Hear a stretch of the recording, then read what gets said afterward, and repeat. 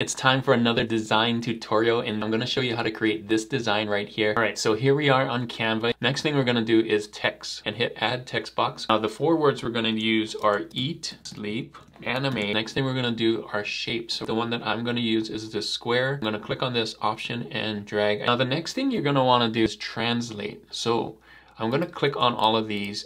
I'm going to hit translate. I'm going to say Japanese and hit translate.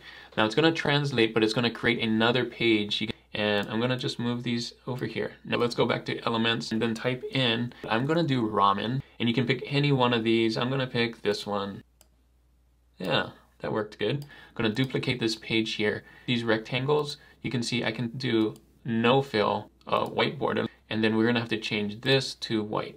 There we go. So there you go, that's how you do it for free on Canva. Thanks again for watching, and as always guys, keep creating and keep learning. I'll see you on the next one.